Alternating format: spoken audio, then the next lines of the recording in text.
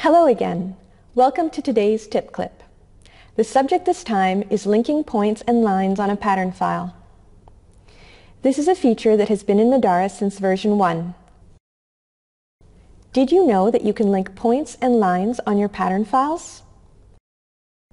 We'll use a simple example to illustrate the point, but this is a great tip that can be used in many situations.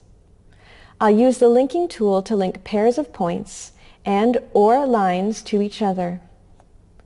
When one of the linked points or lines is moved, the other moves along at the same time, improving speed and consistency. This can be applied to different areas of your pattern and used for different reasons, either to speed up pattern construction or to give you a boost when grading. We hope that you enjoyed the Modaris Did You Know series.